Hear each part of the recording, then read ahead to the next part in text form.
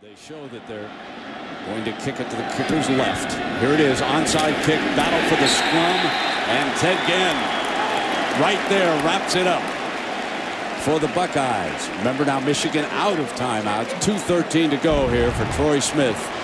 Take a look at the hands here for number 7. Well, Jim Tressel would tell you that Ted Ginn has the best set of hands on the football team. Fortunate for Ohio State, it went directly to Ted Ginn, and unfortunate for the Michigan special teams. And now if you're Ohio State, stay out of the shotgun, get the quarterback under center, and just protect the football. They've had 2 misconnections on snaps. One high back on the ground, and the other a complete misfire. Here's what turnovers. Now they come back with the powerful back. Antonio Pittman, 9 yards on first down. We have an injured player down for the Wolverines.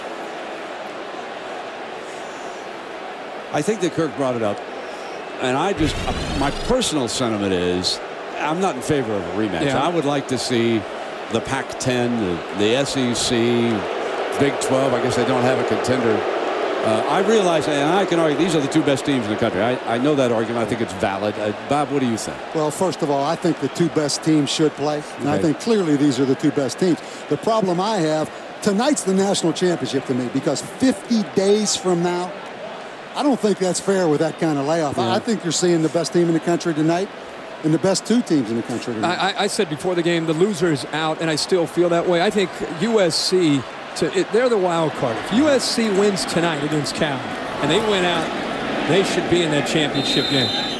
Now on every snap, of course, Lloyd Carr's defense will try to strip the ball as he keeps an eye on that clock.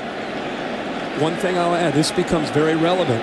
If USC wins tonight and Notre Dame upsets USC, and you're a voter and you're looking at this Michigan team that just battled against Notre Dame, didn't Michigan play Notre Dame earlier this year? It was very valid.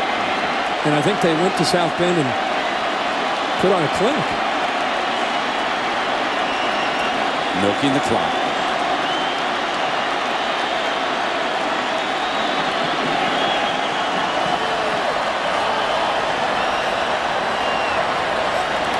Snaps it on 2. Game over. Ohio State will play for a national championship.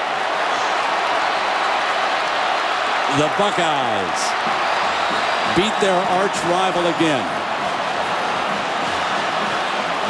Jim Tressel, 5-1 against Lloyd Carr.